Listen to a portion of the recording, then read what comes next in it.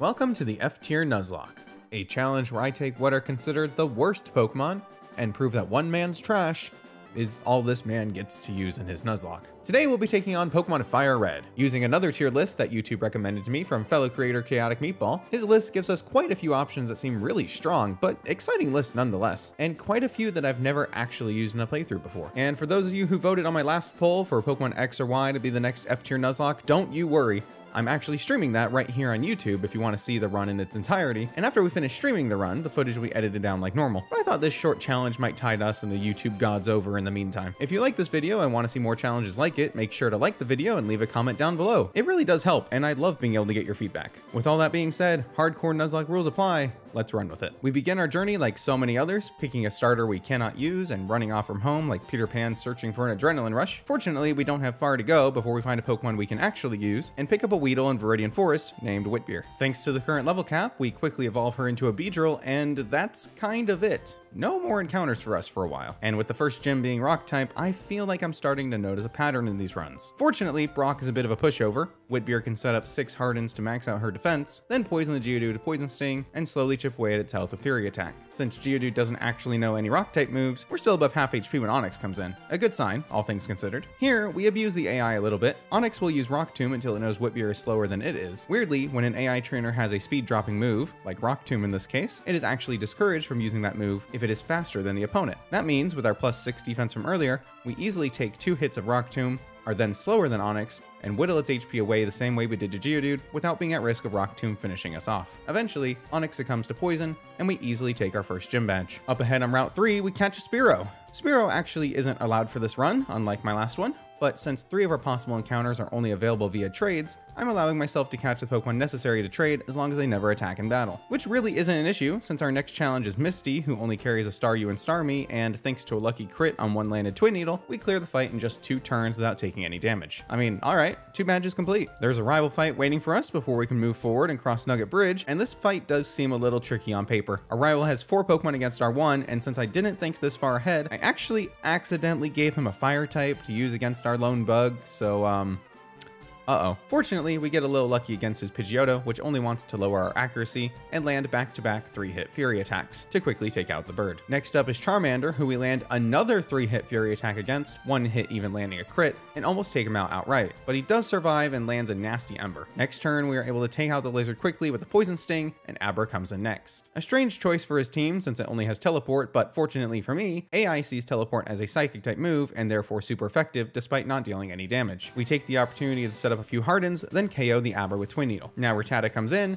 can barely even scratch us with Quick Attack, and we win the fight with another Twin Needle. Ahead of us lies a gauntlet of trainers that actually proved to be quite the challenge, since I realized my level on Whitbeer was far too high, and if I fought all the trainers I actually had to, she would far and away level past the cap, and I wouldn't be able to continue using our only available Pokemon. That would effectively end the run right there. But we still had Spearow in the box, and I said I couldn't attack with it, but I could definitely lead with it in battle and switch out right away, couldn't I? I mean, there's still risk involved with taking free hits by switching in and out, like this crit gust on Whitbeer that almost ended everything. So a lot of mandatory fights and switching later, we meet up with Bill, take on a few rocket grunts, and fight our way through to Vermilion City. Our first order of business is to barge into the home of this little girl and demand she trades birds with us. I can with full confidence say this is the first time I have ever used a Farfetch'd in a FireRed run. And the adventure doesn't end there. Next, we hop aboard the SSN, raid the kitchen, pull out some old berries from the trash, and steal a Great Ball we find lying around before immediately running off. The Great Ball is actually really important because none of the Pokemarts I can currently access actually have anything better than a Pokeball. But with this, I can run back to Route 24, have a solid shot at catching an Abra, which I do on the first try. Look at that, woohoo! Now I can run back to Vermilion through Diglett's tunnel and pop up to trade with this boy who will graciously give me a Mr. Mime for my efforts. Now with a semblance of an actual team, we can reboard the SSN where we are once again challenged by our rival. Unfortunately for him,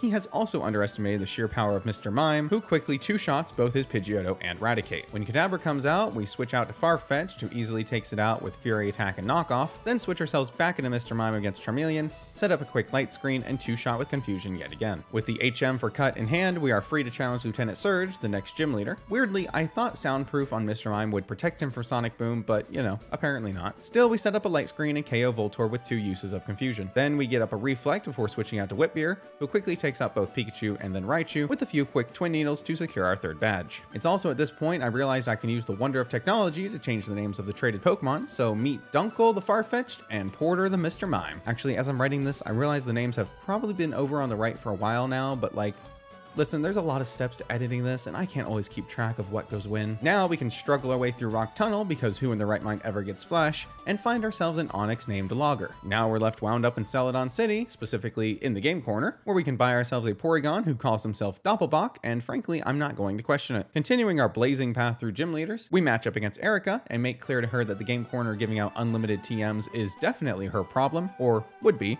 if Doppelbach didn't get fully paralyzed too many turns in a row, and she didn't carry potions, and didn't land a critical hit that brought poor Doppelbach down to 1 HP. Time for plan C. Dunkel can come in and with a few well-placed crits, takes out the entirety of Erica's team with Aerial Ace. 4 badges down. Speaking of the game corner though, we find this shady person hanging on the back who immediately attacks us with a giant rat, so obviously we give chase. Below the casino is an evil headquarters. Time to root out the boss. Giovanni is no pushover, unless you're a Mr. Mime named Porter and can sweep his entire team with Magical Leaf and Psybeam. Whoops. But hey, he left behind the Silph Scope, so now we can climb up into the Pokemon Tower, where of course our rival is waiting for us again. Unfortunately for him, we're a little out of sequence, as I'm pretty sure the game means for you to fight him before Erica, but I don't feel bad for steamrolling him here, to be honest. Porter gives the old Razzle Dazzle and one-shots Pidgeotto with a critical hit, takes out the incoming Gyarados just as easily, but then only manages to get up a light screen before falling asleep to execute Hypnosis. We then send out Dunkel and fight through the sleep to hit a few Fury Cutters, which I really expect to do more with a 4x weakness after using it a few times, but I suppose sleep turns turn off the damage stacking of the move? I really don't know, but that's okay.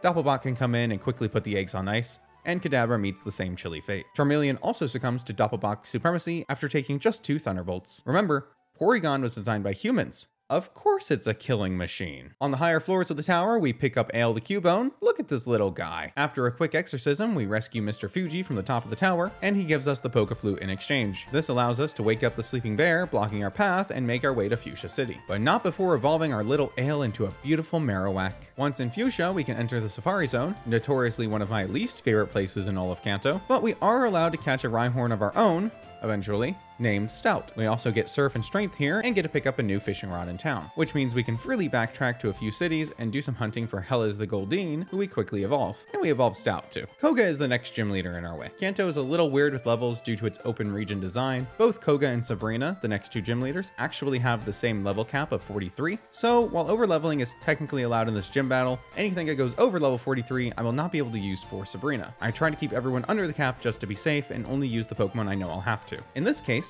Stout makes a strong lead by flinching Koga's coughing with Stomp, and quickly taking it out the next turn. Muck falls in the same way, but not without me at least trying to get a KO in style with Horn Drill. The coughing takes 2 stomps before being flattened, and Weezing actually managed to dodge a couple of Rock Blasts, but when the second one connects, that's all that's needed to take out the Toxic Balloon. Speaking of Sabrina, we can't even challenge her gym yet because I forgot I hadn't yet cleared out the Silphco. Honest answer, I had been playing Radical Red on stream the same days I was recording this, and it just so happened I played through Silphco in that game on the same day I was taking on Koga and Sabrina in this run, so my brain just meshed the 2 together. But no matter. The place is crawling with grunts, but they're really no match for us. We also have another rival fight to go through, and at this point, I'm pretty damn convinced he's actually working with Team Rocket, so that's cool. His lead Pidgeot is no match for Rhydon, and I go for the crazy kill again and actually land the Horn Drill. Sucker. Dunkel is able to take out Execute with Fly, and Hellas takes out Alakazam with 2 uses of Horn Attack. Against Gyarados, we send in Doppelbach, who can easily take any of its attacks, and one-shot with Thunderbolt. Hellas is able to take center stage and set up Rain right in front of the scary Charizard. A boosted Surf is more than enough to take him out of the fight. At the top of Silphco, who do we find other than the one and only Giovanni? Stout proves a useful lead once again, 2-shotting the Nidorino. Against Nidoqueen, we switch in Hellas, set up the Rain, and Surf to Oblivion. Nidoqueen, Kangaskhan, and Rhyhorn all fall one right after another. With Team Rocket driven out of town for good, now we're free to tackle Sabrina. Unfortunately for her, we have Porter setting up a light screen, then an easy switch over to Dunkel. He makes good use of the increased bulk to set up a Swords Dance, and sweep through her entire team with Slash and Fly. Close call on the Alakazam there, though. Jeez. Now it's time for my designated fishing break. This time in Cerulean, we fish up a Krabby named Pilsner. And while we're picking up team members, let's go ahead and pick up Saison the Tangela too. Now we can surf our way south of Pallet Town to Cinnabar Island and challenge Blaine for the 7th gym badge. We lead with Hellas, and I'm pretty sure you can tell where this is going. But in case you can't, Rain Dance, Surf, Surf, Surf, and Surf. I'll also point out, I didn't even notice this until editing, but poor Hellas didn't even make it up to the level cap of 47. Whoops. Anyway, as soon as we exit the gym, we're confronted by Bill, who wants to take us out on his boat. Stupid rich kids. Unfortunately, we actually have to say yes and take on his little side quest, purely so we can abandon him at the first opportunity and catch ourselves a Ponyta named Marzin. You aren't allowed to leave the islands until you finish a few small quests, one of which involves taking all these bikers back to back to back, but considering all their Pokemon are still in the 30s, it really isn't much of an issue. Which means we get to skip ahead to our final gym leader battle against Giovanni? Again? Time to pour out the Hellas special. I mean, come on, we all knew this was coming. Look how much fun she's having, though. Before we reach the end game, we've got one spot on our board left to fill, so a quick stop with the Seafoam Islands lands us a Psyduck, who we can evolve and trade with this weirdo for a Lickitung, which is now our Lickitung, and is therefore named IPA. According to our available encounters, we could also pick up a Ditto, which I think are in the mansion, but yeah, for all our sakes, I'm just not counting that as an encounter anymore, because that's just not fun for anyone involved. Which means we have all our possible encounters going into the Elite Four, which is great. We level everyone up, evolve Pilsner and Marzin, and start making our way to the Elite Four. But wouldn't you know it, this prick has to stop us one last time. Legitimately didn't even know this fight was here, and actually it caught me off guard. But I'm glad I already did all my team leveling and prep beforehand. The Hellas special takes out poor Pidgeot, and Execute, and Alakazam, and Rhyhorn. But we can't do much of anything to Gyarados, so we bring in the even bigger guns of Porter, easily eat 2 rain-boosted Hydro Pumps with a Light Screen, and one-shot the beast with a critical hit Psychic. We fire off 2 more Psychics into the incoming Charizard, and then play it safe by switching to IPA to stomp out the flames of Rebellion as quickly as they were lit. Now it's time to really build the team, change moves, etc. But I know what you're thinking.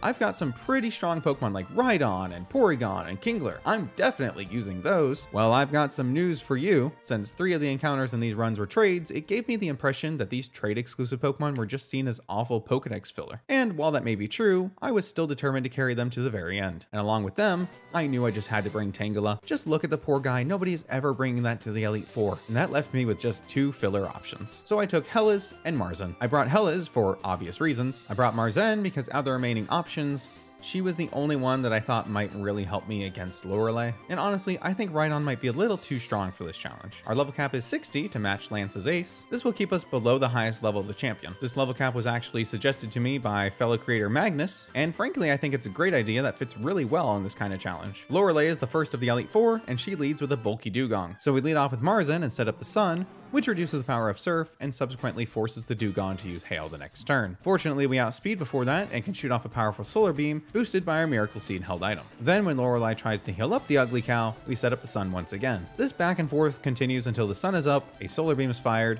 and a Flamethrower can finish it off. Cloyster comes in next, and what it lacks in special defense, it makes up for in physical, but that has no relevance here, and I don't know why I said it. It falls in a single Solar Beam. Once Lapras comes out, we bring in Porter to take the brunt of the beast. We try to set up a few Calm Mind boosts, but unfortunately Porter hits himself twice in confusion, and ends up paralyzed from Body Slam, so this isn't a strategy long for this world. We get off one Psychic, which keeps Lapras around half after eating its berry. Time to make use of Saison, who can come in, take an Ice Beam even if super effective, and outspeed the next turn with a massive Giga Drain. It doesn't quite take out the Lapras, but it does heal enough to keep him out of KO range of another Ice Beam. We quickly KO the next turn. Slowbro doesn't quite fit the Icy vibe, but it does still have Ice Beam, so we switch Saison out to IPA, and a couple spam Shadow Balls do the trick to fell the Hermit Hippo. Against Jinx, IPA stays in while trying to wake up from Slowbro's yawn, but to no avail. We switch in Hellas, set up the Rain, and though she also falls asleep, we're able to tank resisted Ice Punches until we wake up and fire off a few boosted Surfs to take out the Jinx. Next up is Bruno, and I've got a special plan for him. Saison leads against his Onix and promptly puts it to sleep with Sleep Powder.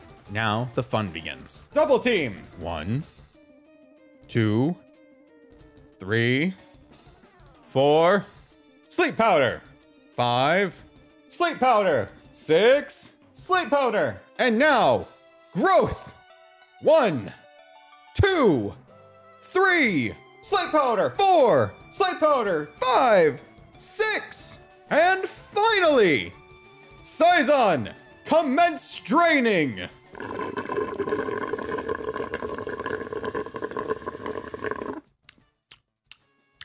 Anyway, Moving on, Agatha is a fun case. The ghost trainer that's really a poison trainer because Kanto has a lot of poison and not a lot of supernatural. But following that, Agatha's first Gengar has Shadow Punch and Confuse Ray, neither of which can affect IPA thanks to his normal typing and own tempo ability. So he's relatively free to spam Shadow Ball until Gengar falls. Then Golbat comes out and IPA is equipped with an Ice Beam to handle him as well. He's also carrying Earthquake for Arbok, but factoring in Intimidate, we go ahead and switch out anyway to Saizen, honestly because I thought for a second that he was Grass Poison like every other grass type in Kanto, but whoops. And then back to IPA. 2 quick Earthquakes does the trick. Now we have to make a real switch, so first we try Dunkel, but he gets put to sleep right away from Hypnosis and takes too much damage from Sludge Bomb. But Hellas can come in anyway, eat 2 Sludge Bombs easily, and knocks away most of Gengar's HP with Surf. Now we switch over to Porter, outspeed and quickly KO with a Psychic.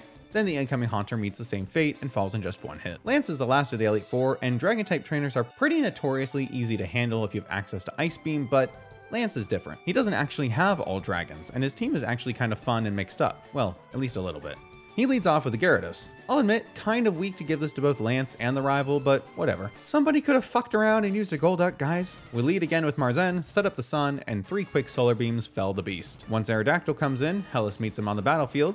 She can easily take 2 Ancient Powers while setting up the Rain, and then thanks to her Swift Swim, can outspeed and KO Aerodactyl with a boosted Surf on the next turn. Lance's first Dragonair comes out next, so we bring in IPA, and a few Ice Beams and full restores later, the Serpent falls. We get to give the same treatment to his second Dragonair, and lastly we face off against his actual dragon, Dragonite. So we switch into Porter, who does actually survive a strong Hyper Beam. While Dragonite is forced to recharge, he can set up Reflect. Now we bring in Dunkel for free, thanks to Dragonite using Safeguard. Then Dunkel gets off a Swords Dance, but Outrage deals a lot more damage than I expected. Or, I mean, I shouldn't be surprised, but I was hoping Reflect would do some heavy lifting for this, I guess. Unfortunately, we'll have to make a sacrifice of Dunkel if we want a chance here to move on. We'll get as much damage in as we can with Slash, but oh, it's a critical hit, 1-hit KO. You did it, Dunkel, my boy. I couldn't be a more proud adoptive father. Wow. Frankly, other than Bruno, I'm surprised to get this far deathless with the Pokemon I brought, and now we're facing the champion. Let's see if we can keep it up. We decide to lead strong with Dunkel against our rival's Pidgeot. Swords Dance and Slash knock Pidgeot down to red, but he's restored the next turn. Unfortunately for him, a critical hit on Slash means it's all for naught, and Dunkel officially wins the bird fight. Against Rhydon, we switch in Hellas, and Surf makes quick work of him. 2 down. With Exeggutor in next, we can easily bring in Marzen, and even though he's put to sleep on the switch, we can stay in until he wakes up and one-shots the Ugly Tree with Flamethrower. Now we're faced with the second Gyarados of the Elite Four. Guess they really don't have many options. Saizen misses the first Sleep Powder, but is bulky enough to take a few hits from Thrash while waiting to put the snake to sleep. Then we can bring in Porter, get up a few Calm Mind boosts, and take out the Gyarados with 2 hits of Psychic. Charizard comes out and also falls in 2 uses of Psychic, and poor Alakazam can't do much of anything to Porter, who easily outbrains the Hungry Magician, and again, 2 shots with Psychic. Gary has no more Pokemon that can battle. Player defeated, FireRed. This was pretty fun. Honestly, it made me really appreciate the difficulty increase of future games, small as it may be. But even more than that, it's what made me get back to playing more Radical Red. This was definitely a shorter run and a shorter video because of it, but overall, I enjoyed the quick jaunt through Kanto to be able to add it to the series. I may even revisit it with a different list of encounters in the future. If you enjoyed this run, you might also enjoy some of the previous F-tier runs I've done. You'll find some of them coming up on your screen, so go check them out. And if you have suggestions for future runs you'd like to see me try, leave a comment down below and let me know. As a reminder, I'm currently live streaming the XY F-tier Nuzlocke right here on this channel, the first few streams of which you can already go and watch for yourself. They're linked in the description down below. If you want to catch the streams live, be sure to subscribe and turn on notifications, or join my Discord using the link in the description to be notified when I'm streaming. That's enough rambling from me. Thank you all so much for watching this video. I really do appreciate it, and I will catch y'all in the next run. See ya.